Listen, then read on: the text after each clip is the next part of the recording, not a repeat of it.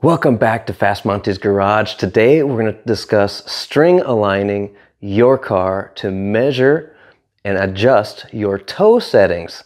That can be front or rear depending on how new your car is. This is applicable to any car, any make, any model. Now if you're new to the channel, welcome. This is actually my fourth video in my alignment series, where the first video was how to correct a bump steer in a 64 to 72 GM A body. If you don't have one of those cars, don't worry about it. You don't have to see that video. But the most important video was number 2, where I showed off how to use this QuickTrick alignment tool to measure caster, camber, and toe. Yeah, really cool because you can do it at home. You can do it at the track. I love this product. And later I'll give you a discount code to get you 10% off. Now, video number 3 was me fixing my caster and camber, and that applies to any car that requires shims on the upper A-arm. So go check that out if that's your car. But now we're here because we have to do toe. The correct procedure for doing alignment is caster first, camber second, and then toe. Because every time you change the caster or camber, it changes the toe. So final setting is the toe. And this tool can measure toe from side to side, from wheel to wheel, front wheel to the other front wheel, but it doesn't tell us which one might be further out than the other. So that's what string aligning is for. It'll give us an accurate starting point, or reference point, I should say, to adjust our toe. So that being said, let's go hit the drawing board. I want to show you what the plan is. All right, here's our GTO. Yeah, same stance, just fatter tires. So anyway, string aligning. Here's a box we need to make. So you see these lines? These will be our strings as an example. So what we need to do, and the challenge here, and this is going to be tedious work because you have to do a lot of measuring, is setting up these lines along the car, because they need to be perfectly parallel, typically right next to the wheel. So say we'll set up a line here and a line here. They need to be parallel because we need to measure from that line to the wheel to determine if it's towed in or towed out, and do our settings. So for example, if this is the front left wheel and we want it towed in, so I'm exaggerating, but towed in, we're going to measure from that line, perpendicular from this line to the outer edge of the wheel at the height of the center of the hub. And it'll make more sense when I show you on the car. And then we measure from the back of the wheel perpendicular to the line, and we'll have basically two measurements. One should be longer than the other for toe in. And this difference is typically 1/16 to 3/16 of an inch, depending on what your spec is for your car. And this is applicable to the rear wheel as well. If you have adjustable toe on your rear wheels, we're going to measure from that line perpendicularly. Now, so that's the goal. Now the challenge is, how do we set up these lines? So as you notice, I have fishing line, yellow fishing line, so I can see it. I'm almost blind. So I'm going to use this line as our string. And my challenge is, since the car's on the lift, I'd like to keep it on the lift with the string on the lift. So that's a unique challenge that I have, but I'll show you some guidance for if you're doing this on the ground. But before we do that, we need to go set up the car to get ready to do this, because we need freedom of movement in these tires. Okay, number one thing we have to do is figure out a way where we can easily pivot the wheels, especially when we're adjusting our tie rod ends. We don't want the tie rod ends to bind because the tire's not allowing it to swivel. So QuickTrick came up with these killer rotating plates. Are called toe plates or swivel plates or bearing plates. I used this in episode 2 of our series where I did the whole setup. These are actually roll on. You can drive onto these. You don't have to pick the car up and put them underneath the tire. They're super robust. They're steel. They're ball bearing loaded. And here's why. So the suspension is fully loaded. I mean, the weight of the car, front of the car, is on these 2 plates. There's one on each side. I can pivot the tire, look. How cool is that? I mean, what an awesome invention. I love it. So get yourself some if you can. But anyway, so sorry to get so excited about that. Plan B, if you guys don't want to get swivel plates and you're on a perfectly flat surface like a garage floor, you can get Glad trash bags. Like roll onto them. Or pick up the car. If you pick up the car and put the bags underneath, you have to make sure your suspension is fully loaded so you get an accurate tow reading. So I'd recommend just driving onto them. That'll give you a little bit more freedom of movement besides bare concrete, but this is by far the best method. Next step here is those of you guys with older cars where you can take your steering wheel off, and you can rotate it and put it back on. Don't look at your steering wheel if it's straight or not. I want you to look at your pitman arm. So this is your pitman arm off your steering box. Make sure that's perfectly straight. Now, those of you that do not have a pitman arm, maybe you have a rack or something, give some guidance below for those of you guys that have classic cars to determine where dead center is. So this is for those of us that have pitman arms. So make sure you're dead center. And now we'll jump in, I'll show you how to lock the steering wheel. All right, my pitman arm is perfectly centered. Hopefully yours is too, or your rack or whatever. If you have a new car, center your steering wheel because you don't have that option that the old cars have. Now we have to lock our steering wheel in place because we don't want to change the toe and then realize that our steering wheel was moving the whole time. Yeah, that'll whack up all your dimensions. So get this tool from QuickTrick. It's a steering wheel lock. It's really cool. So the standard one comes with these steel arms, which works on a padded steering wheel. If you have a wood steering wheel like mine or the old school hard plastic ones, it's not going to work. You need to coat these little arms with some kind of rubber. So I put some 3/4 inch tubing on and it works great. All you do is push up against the steering wheel with the fingers and push down on the seat. Just like that, the steering wheel's locked. To let it go, bam. So stay tuned for that discount code. You're going to want this product. Now that your steering wheel's locked in place and you have a solution to pivot your tires, we now need to start stringing. So I have a string set up. It's tough to see. It's yellow fishing line, so I can see it. I didn't want to use clear because I'm blind as a bat. So I ran it from the back of the vehicle to the front.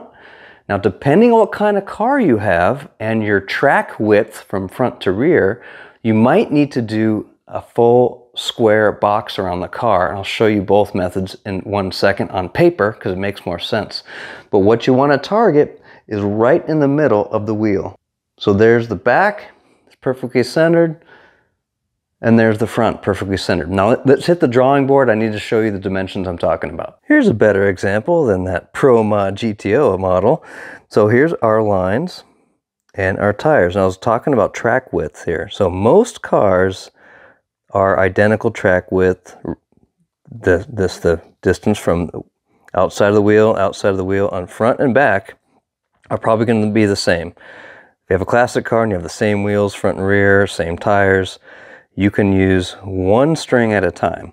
So you line up your string, you measure the distance here between the string and a point on the wheel, and I'll show you a point on my wheel that I'm using, and over here on this wheel.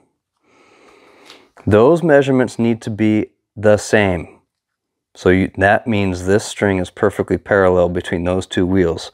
Now, if you're in a situation like me, where you either have staggered wheels or you have aftermarket spindles that changed this width, you have to use the parallel string approach. And this is more tedious, but this is how it has to be done. So in my example here, these two strings are the same length, and I'm starting at the rear. So I'm going to take a measurement between these two mounting points of the string. If you're doing this on the ground, you can use jack stands. But this measurement here,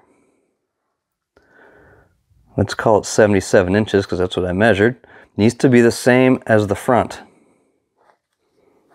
which will be 77 inches.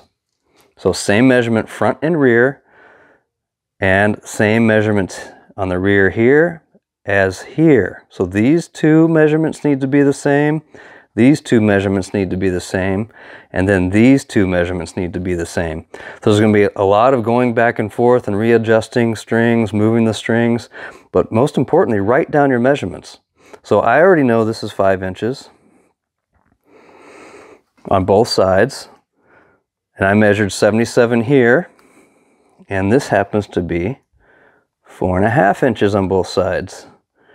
Yes, I have wider hubs on my front disc because of the way my custom discs and spindles are made. So on a stock car, stock GTO, this is probably the same.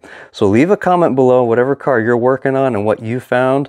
If they are identical track widths, let people know. So let's jump back to the car and show you what measuring points to pick up from. So I made a comment about writing down your measurements of how your distance from string to string, especially if you're using jack stands, because if you're getting under your car to change your toe and you accidentally hit the string or the jack stands, you need to know where you started from. So that's why I said that. But check this out. What I found for my situation on the lift, I found these towel rods on Amazon, and they're magnet. That's what these are. So there are 4 of them. I set them up, and then I'm repurposing the digital scale that came with the QuickTrick system, putting it on to make sure I'm vertical. Make sure you're at 90, and when it's at 90, it beeps at you. All right, you saw earlier that the string is actually dead center with the wheel hub. You need to find a spot that's reliable to measure from. It can be a lug nut. I'd prefer it you pick a spot like somewhere that's vertically in line with the center of the wheel, so you can pick a machine surface. I actually just went off right dead center and took my measurement like that, so side to side on both front and rear. Now that we got to that point, we have to now measure the distance from the edge of the wheel to the string, and you need to try and be right dead center, and that's why this string is so handy. Take a measurement front, and I like to use these steel rulers that have these lines, and you line up the line, make them parallel. That's how you know you're 90 degrees. So this is 3 and almost 7/8 on the front, and the rear is 4 and 5/16. Let's go write those down. All right, boys and girls, it's time for some math and geometry. This is why you need to stay in school, kids. I know this looks scary. It will make more sense after I explain it, so be patient here. Here's our fishing line, this top line here. The parallel line you see is the hypothetical center, or perfectly straight if the wheel were looking down straight down on the wheel. Now we took 2 measurements, 3 and 7/8 in the front, 4 and 5/16 in the back. We subtract the 2, we find the difference, it's 7/16. We take half of that, and that's the toe right here. So 7/32 here, toed out. Now, our goal, that's way too much, right? I need toed in. This is my spec. It's 1/32 of an inch. Is this dimension right here. That's toed in by 1/32 of an inch. You guys might have a different spec, so you have to look it up for your car or your application. It could be different, so look it up. This 3/32 number is total, so if I'm measuring from wheel to wheel, like with the QuickTrick tool. Now, our target is actually 1/16 of an inch difference between this measurement and this measurement, because we have 1/32 here and we have 1/32 here. Those numbers need to be, are going to be the same. So when you measure the difference, it's the total. So this number needs to be 1/16 of an inch larger than this number. So this is where the fun begins with our adjusting and measuring. Let's jump under the car. I'll show you what my tie rods look like. And if yours looks different and you need to give some coaching to others, leave a comment below to tell them what make and model car you have and what you had to do to adjust that tie rod length. So here's my adjustable tie rod. There are 2 lock nuts on each end. And what you need to be aware of, one's right hand thread, the other one's left hand thread. So make sure you look at the threads before you try to take the nut, loosen that nut. You probably have to use some liquid wrench or something in there to get those loose. Mine are quite stubborn. But now I can turn it, and you can see right here, it's growing, so I'm going the wrong way. I need to turn this way.